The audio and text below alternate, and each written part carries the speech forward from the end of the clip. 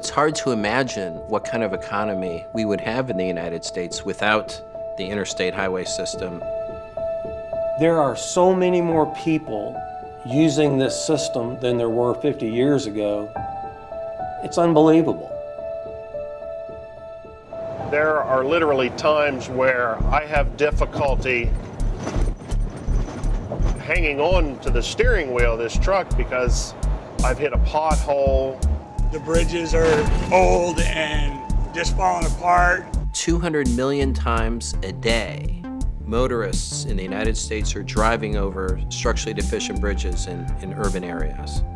Sometimes it's kind of hard just to be able to get from point A to point B. Most people do not realize that every tangible object, every piece of food they consume was most likely in a truck before it got to them.